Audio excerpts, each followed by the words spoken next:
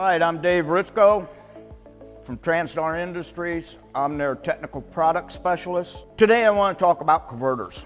Now, for those of you who've been around a long time, you've probably seen them and know what makes it tick. For some of the new people that are coming around in that, it's one of them things that get blamed a ton for issues, and sometimes it's not it. Most of the time it's not it. So what I want to do is kind of open one up for you and kind of shows you what make these tick. Again, this is what a converter would look like. You'd put it on a lathe, cut it around, and then they part it up. Now, if you've torn down a transmission, there are a ton of parts. One thing in a converter, there's not that many pieces to it. That does not make it not technical putting it together. And yes, if you assemble it wrong, if you do different things wrong to it, yes, you can create havoc. There's different type of hubs. There's slotted hubs. There's hubs with flats. There's hubs that have none of this, that the pump is driven by splines inside the converter. So let's get right into it. And I want to take you through just a little bit of history on a converter. At one time, they weren't even called a torque converter. It was called a fluid coupling. And basically, what it was these two parts that have the fins in there.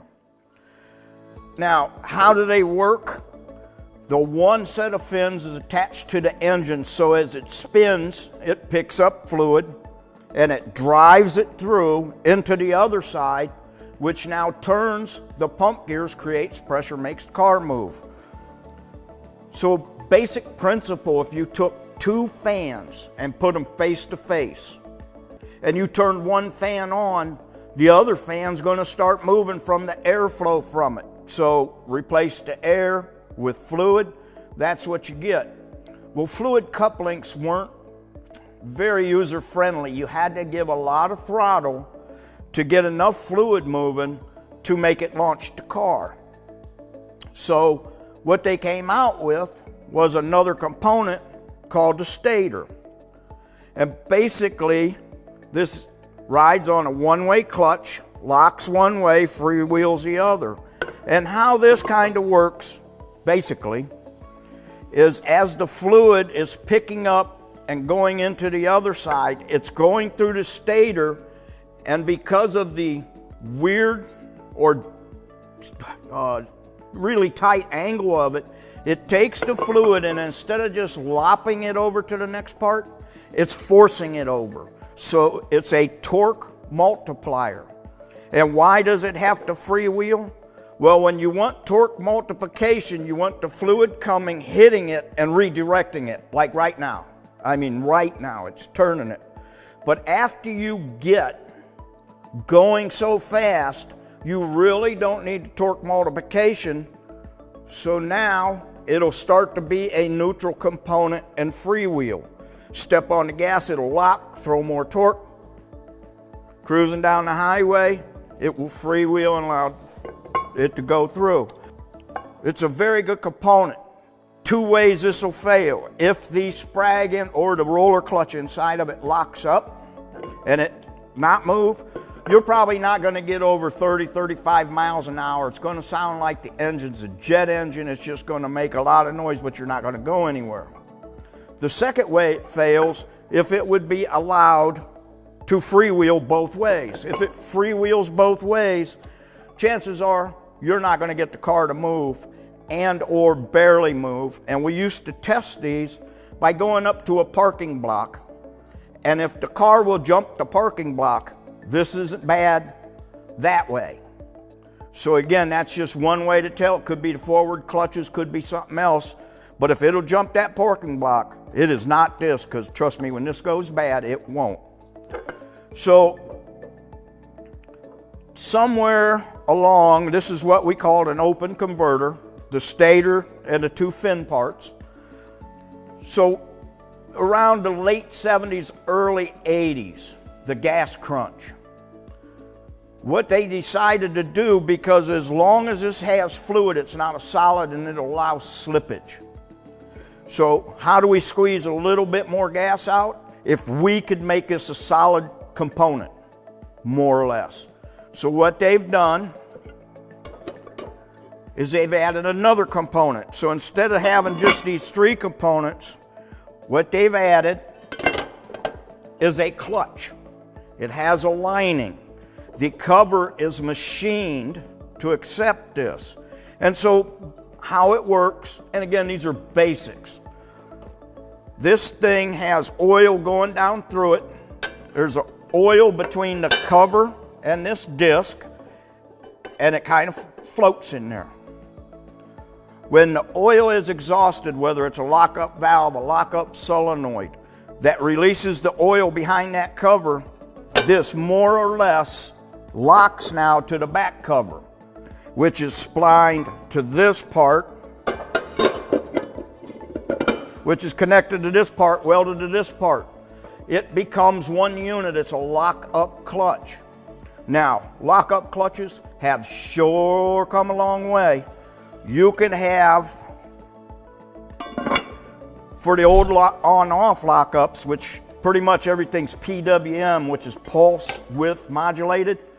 And in other words, instead of this slamming down and locking up directly, it's allowed to touch and go. And I don't want to use the word chatter, because chatter is something everybody blames a converter for, and it's not necessarily the converter.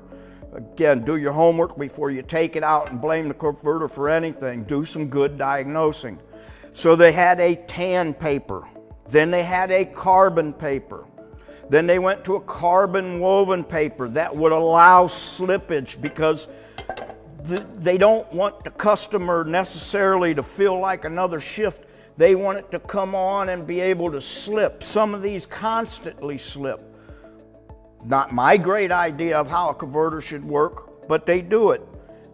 Getting fast forward, you can get into ZF, Mercedes, a lot of German units. American units are starting. They have clutch plates, similar to a clutch drum that would have stacked plates in them. It could have 2, 3, 4, 5, depending on the application and the car.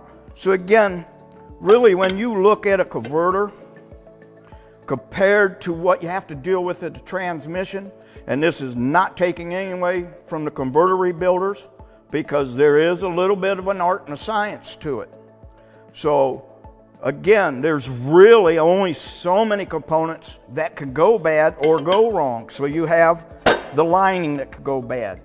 You have a couple bearings that could go bad. A lot of units will have washers. They get cut down, bearings added to make them a little more robust and heavy duty. And again, it's just a few components. This happens to have an O-ring, and that's what seals the oil, whether it allows it in or out. And again, oil, there could be a metal-clad seal inside. That would be changed by the converter builder. But basically, when you look at a converter, there's only so many components that makes it tick to make it go down the road. So when you start blaming the converter that only has a few parts versus the transmission has a lot of parts, just remember it's pretty simple. But then again, it can cause a lot of grief. Transtar has our own brand Recon. We have a CVC converter, and we have Pro Torque converter. You're going to be hearing more about Pro Torque. Now, if you want to go fast and you want a high stall converter, Pro Torque's what you're going to want. They have regular shelf models for your weekend racer type guys. But if you really want one to go, you're going to have to give a lot of information about the horsepower, about your differential, about your tires, about all kinds of things. And they will make a converter that'll fit your vehicle. And again, this is just a little spotlight on converters. You can check all the converters on transcend.us. Visit our website at transtar1.com. Or as always, you can contact your Transtar sales rep. Thank you for watching.